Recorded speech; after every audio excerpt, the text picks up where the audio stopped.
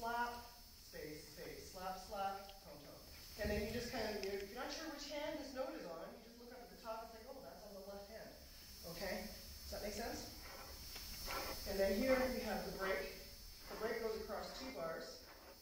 And it starts at the flam, and so when I write a flam, I don't know if there's a particular way to write it, but I always just circle it. So if it's a flam, it's got a circle around it.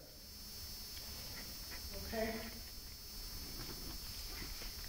So that's your basic notation. I'm not going to be doing a lot of that, but if you want to keep track of stuff, that's a good way to learn it, and or just to